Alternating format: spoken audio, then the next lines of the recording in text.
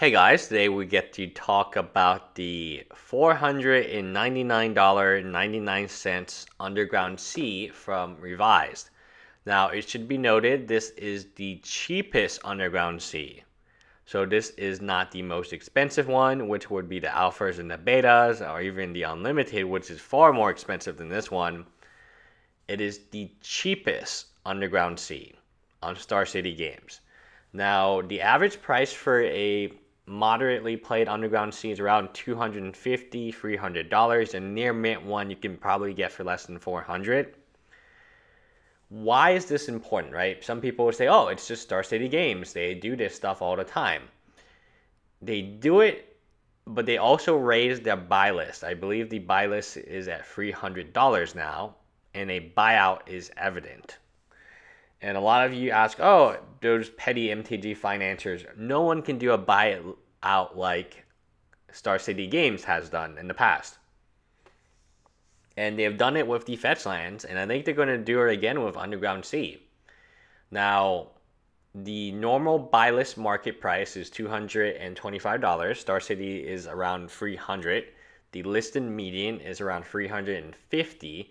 You can get a moderately played with the shipping for $280, and the market price for a normal one is $308. So when we talk about potential to buy out something, this is it, right? There's no other card on the reserve list that is more needed and to play Legacy or the older formats. We're never going to see another one of these reprinted as long as Wizard of the Coast adheres to its reserve list policies. And it would be very simple for them to pull the trigger and say, yeah, we're going to buy out every single one. If Star City Games is selling it for $500, then they can buy for $300 and still make a hefty $200 profit. They would do that all day long, right? All day long. Why not? This has happened one time in the past. So these are the damaged, the heavily played. You can get 200 or more for just a worse condition Underground Sea. And it's been some time since it really has gone up and up and up. It has never declined in price. One of the very important things to know about this particular card, it's on a reserve list, and it's being played as a 4 of in some of the top Legacy decks. It's not going to get cheaper than it is today. It's one of those things that I can tell you a year from now, it'll be worth a lot.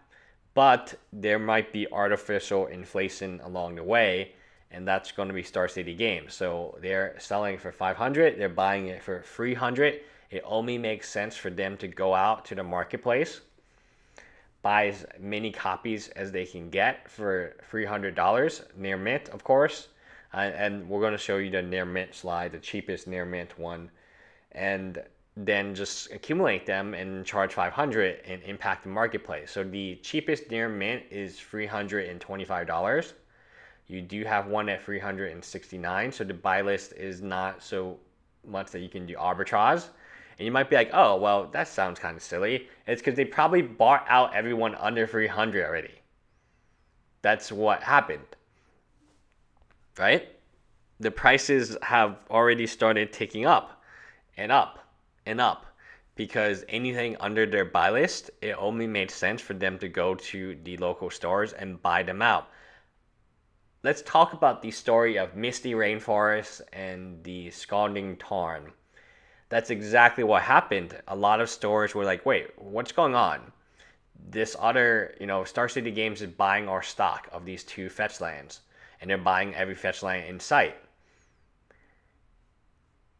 They bought all the fetch lands because they could, and then they reset the price at, I think, 25 from 15. We're going to see graphs now. Then they set the price from 25 to 40. And then at Star City Games Richmond, the fetch lands were over 100. For whatever you can say about MTG Finance, no one does it better than a store. A store has more capital.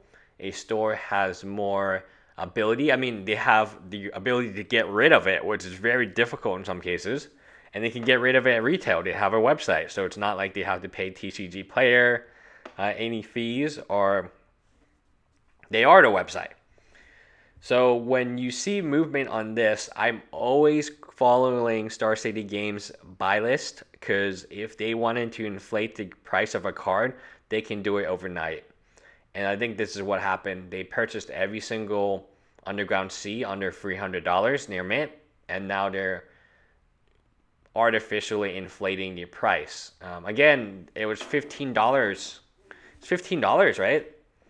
And then Modern happens, but even after Modern was announced, it still stayed at $15. It wasn't like going up, and they were seeing some legacy play, so 15 was wholly reasonable for the price of, or 16 for either of these enemy fetch lands, but they were artificially spiked.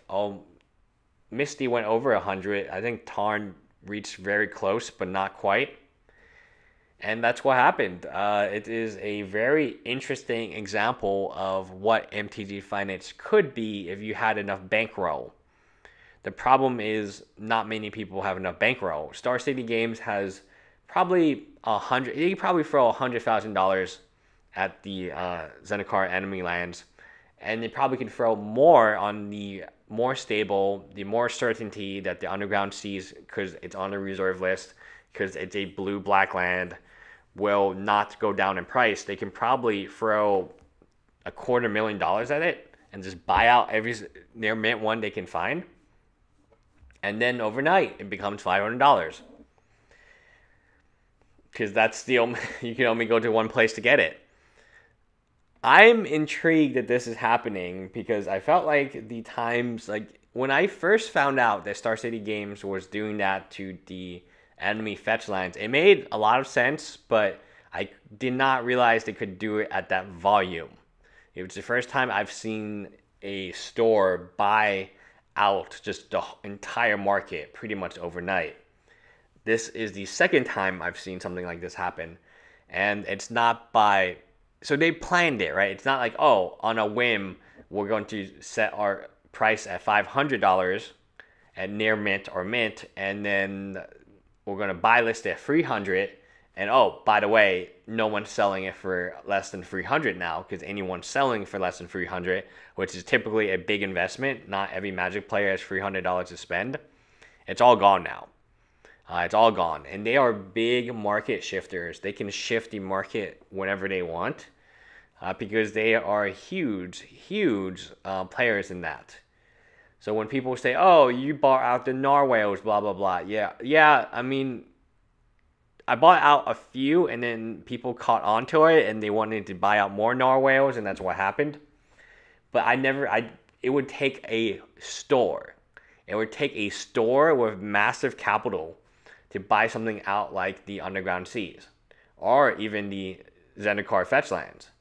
Because it's a heavy risk, and unless you have a way to move them, you're just going to sit on them. So when you have a individual like the individuals in the past who were buying out Moat, and I think there will be price adjustment just because that person cannot sit on those moats forever. But Star City Games can literally sit on these revised Underground Seas until the cows come home, right? They can say, all right, we believe it's $500.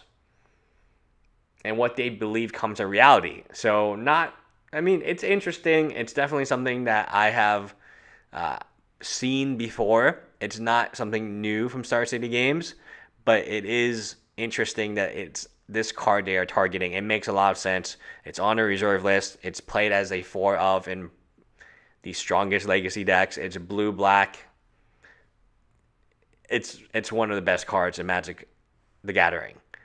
If you had to buy out a card, it could possibly be this card, because if you make this card $500, then you're saying, hey, do you want to play Legacy? No? All right. Yes? Okay, buy a playset of this for $2,000. It's crazy, right? It's crazy. Anyway, that's it, guys. Bye, guys.